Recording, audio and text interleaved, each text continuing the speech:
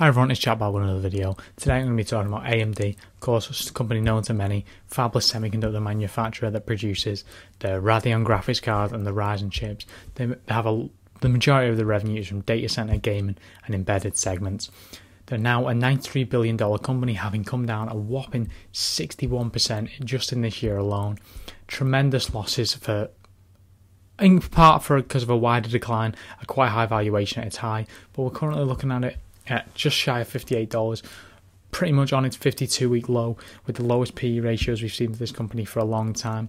And I want to analyse, is this stock, is it all as bad as it seems? Is the recent bad news that came out, I'm going to talk in a minute, is that the end of the world right now? And is this kind of deserved, this loss in the stock price? Or is this simply an opportunity for long-term investors who want to pick up AMD at a reasonable price? Last week, AMD's stock lost 13% in a single day, and of course a wider down day for the market also, but 13% nevertheless is quite a big loss. That was basically because they announced their preliminary third quarter results, and they expect third quarter revenue to be around $5.6 billion, which is an increase of 29% year over year, but they were previously expecting to increase to 55%. So we're looking at around almost $1 billion of miss, essentially, because there is just a tougher macroeconomic environment. They're also expecting gross margins to be around 42%, whereas they were previously expecting 50%, and it's normally higher than 50%, above 54%, and they're expecting operating expenses to go up to $2.4 billion, where they were previously expecting $1.5 billion. So all in all, it's nice to know in the near term that these things are happening and not be surprised in results, but these are poor, and we are seeing it for the wider semiconductor industry. Nvidia's struggling, obviously Intel has its struggles, but this is something to be concerned about for sure. The CEO of AMD, Dr. Lisa Su, announced in this statement that this was basically due to a weakening in the PC market. We'll look at the numbers in a minute. She believes that their product portfolio remains very strong, but macroeconomic conditions drove lower than expected PC demand, and they have a significant inventory correction across the PC supply chain. These are tough market conditions. I don't think that's a surprise to anyone, and the PC market has weakened, which in the long term for AMD is not really going to make a difference to the long term story of this business, in my opinion. They believe their data center, embedded and gaming segments show continued strength and show the strength of the diversified business model and balance sheet. So the headline is, a couple of months ago, $6.7 billion of revenues expected, plus or minus $200 million. This is now $5.6 billion as of the preliminary results. Of course, there is going to be a margin of error here. Gross margin is decreasing by around 4%, and operating expenses are going up. To give you an idea of where the pain is, the client segment is essentially the PC segment. This is down 53% quarter over quarter. Last quarter, around $2.2 billion in revenue. This quarter, $1 billion. That's an absolutely terrific downturn. And it's basically the cause of all the pain in this business. The overall business is down around $1.1 billion. That is basically the client segment. Now, further problems are that growth generally is just slowing down a bit. Data center segment, which has been the lion's share of the growth for this business for a long time, consistently grew at a much faster rate than the client segment. As of the most recent quarter, is going to be the largest segment of the business, was up 8%. A quarter over quarter, up 45% year over year. The gaming segment is predicted to be about flat, and year over year up around 14%. Again, $1.6 billion, around the same as the data center, although the data center is growing at a much faster rate. The embedded segment is predicted to come in at $1.3 billion of revenue, up 4% quarter over quarter, up 1,549% year over year. Of course, this is due to the Xilinx acquisition mostly, so this is kind of a fake year over year growth number because it was a huge acquisition, so I'm not really going to give them so much credit for growing that segment that much. Overall, $5.6 billion, down 15% quarter over quarter, but still up 29% year over year. So reasonable results on a year over year basis. To add some perspective to this is still a significantly stronger business than it was this time last year. Looking at the valuation and margin profile for this business, this is typically a company that trades very high premiums to the S&P 500 because it's been growing revenue and earnings at a very consistent rate, and it has a good margin profile. 48% gross margin, in addition to secular tailwinds, that is 48% gross margin. This is typically in the above 50% range on a non-GAAP basis.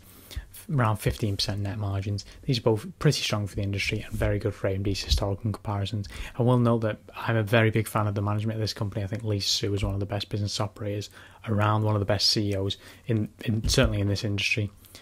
Return on equity percentage, while it is getting better for AMD's history, is still not absolutely amazing. 12% is not particularly impressive. Return on assets, again, this is a relatively asset-light business, being a fabless semiconductor manufacturer, so they don't have to deal with large capex, for example, like TSM. They farm out to TSM. Return on invested capital around 12% is pretty good. Again, not absolutely incredible. On a valuation point of view, this is pretty much the cheapest AMD has been for a very long time. Price to earnings ratio on a trailing basis of 24. That's very, very cheap for AMD's history. Not spectacularly cheap for the industry, but a lot of the industry isn't growing at the same rate as AMD, as this takes into account things like Intel and TSM. On a forward basis, this just simply isn't true at the minute, because as we're seeing from, they're currently going to be guiding this down. I'm expecting this to be trading around the market, probably around a P around 16 or 17 on a forward basis, judging by the lowered gross margin. Bear in mind, I think this company should be trading at significant premium to the market, so trading at market valuation to me is pretty decent. Price free cash flow around 23 is not particularly cheap in my opinion. I would prefer it to be under 20, so maybe an element of this has still got a bit to go in terms of dropping down in price, but a price of 58 is pretty much the cheapest AMD's been for a while by these metrics. Perhaps a minor weakness for this company is that its balance sheet isn't absolutely perfect. They have a cash debt ratio of 1.87, and right now they have around $6 billion in cash on the balance sheet and around just over $3 billion in debt. This isn't perfect by any means, but they produce enough free cash that I'm not overly concerned about it. And also, their acquisition of Xilinx is looking to be an absolute masterstroke recently. They used their own shares when they were well over $100, so that at the time it looked like a pretty expensive price to pay, like $40 billion, but now that looks completely sensible, using your own shares as currency rather than cash. The debt to EBITDA and debt to equity are reasonable numbers and okay for AMD's history, and the interest coverage is very, very well covered by EBIT, so I'm not overly concerned about this company at all. That very high interest coverage pretty much relieved any doubts I had over the debt, and this is why it's given an ultimate score of around 5, indicating it's safe from near-term financial distress. This is a reasonable balance sheet. I would prefer it to be higher, but again, this is a relatively asset-light business, so it doesn't need tons and tons of cash. Most of its cash goes into R&D. Next, time to do a discounted free cash flow analysis to work out fair valuation for this business based on the sum of its future cash flows. Now, there's, of course, with any DCF, there is an element of projection here. It's not had consistent free cash flow numbers going back 10 or 5 years, but they've recently became free cash flow positive on a consistent basis, and they've been growing it in the last year they grew it over 20%, but it's been growing at a decent rate, and I believe they will continue this going forward, as this seems to be what they are desiring. Over the last 5 years, the businesses grew at 18.3% on a revenue basis, and the last 10 years, well, you've got to take into account that earlier on in those 10 years, this is not a business performing particularly well, but recently they've been rolling on all cylinders. In my opinion, I don't think it's unrealistic whatsoever that this company could grow free cash flow at around 15% average over the next 10 years. I think it's in a really good position with long-term secular tailwinds, and is winning the battle for sure against the likes of Intel, and is riding these tailwinds in things like in data centers, in embedded, and in gaming. These are long-term secular tailwinds that are only going to benefit this business. I think 15% is completely realistic. If you're wanting a more conservative number, perhaps 8 to 12, then this may not be a fair value right now. Using that 15% free cash flow growth number, 4% terminal stage, and 9% discount rate for the long-term returns to the stock market, that gives a fair valuation right now of $65 there or thereabouts, compared to a present-day stock price of around $57. I mean, this company is relatively fair value now. It's trading below its fair value, and I'm not going to say it's an absolute screaming bargain, but this valuation seems fair to me. It's my opinion that this is very much just a bump in the road for AMD. If you look in, say, Q3 2022 comes in at $5.6 billion as expected, that will still be doubling revenue on a quarterly basis over the last 2 years. Q3 2020 they had $2.8 billion in revenue, so even with a significant downturn in the client segment, this is a company that's trading a PE on a trailing basis around 20, and on a forward basis probably around 18 to 20. And it's just doubled revenue in the last 2 years, and it had long-term secular tailwinds and 40 to 50% gross margin. This seems like an absolute no-brainer to me in terms of strength of the business. I no longer believe that semiconductors are as cyclical as they once were. Used to be based on PC upgrade cycles and iPhone upgrade cycles, if we're being honest. Now, data centers are not going anywhere. The cloud is only going to grow. Gaming is not really going anywhere. People continue to upgrade PCs regularly. I think there's plenty of room for this company to no longer be cyclical, no longer have really lumpy revenue over the medium term. I think this is a company that can continue to grow its revenue at a strong rate, and I think free cash flow will grow in line with that. Overall, I think it's pretty obvious that AMD is a fantastic company. It really is just a question of the price. And while it's at its 52-week lows, it isn't exactly a screaming bargain because of the problems that are coming on in the next 1 to 2 years for this company. There are significant macroeconomic headwinds. However, for the long-term investor, I believe this is a relatively fair price for this company.